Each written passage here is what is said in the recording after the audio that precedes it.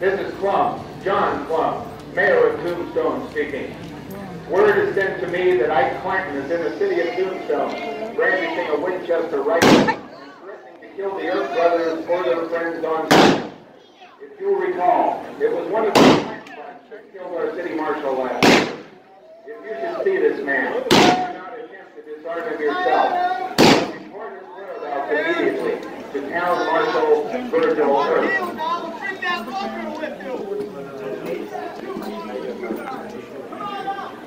He's looking for the Earp.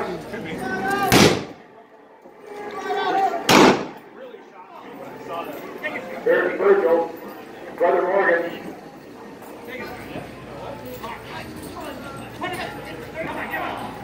Big disarmed, Ike Clanton. Here comes Wyatt. Take him to jail or from line fire in the house. Looks bad, real bad. Clanton's got friends in Tombstone and they won't stand for much of this.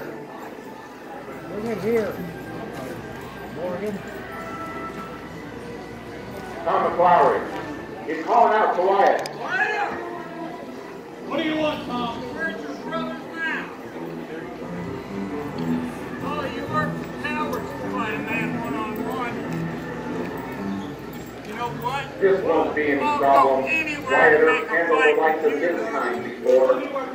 Anywhere! Let's do it! Come on! Let's go. Are you healed? No, I'm not healed. Oh. And it's done.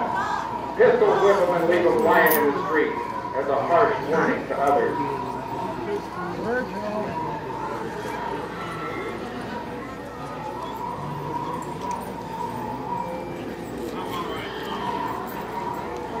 Where'd Earp go?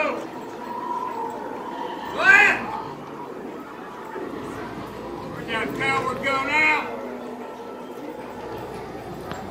Wyatt Earp! 2 o'clock. Tombstone, Arizona is quiet today. It's cold. Where's Billy? Cold and a little windy. Billy, Here's the fight building. Fight's been building for weeks.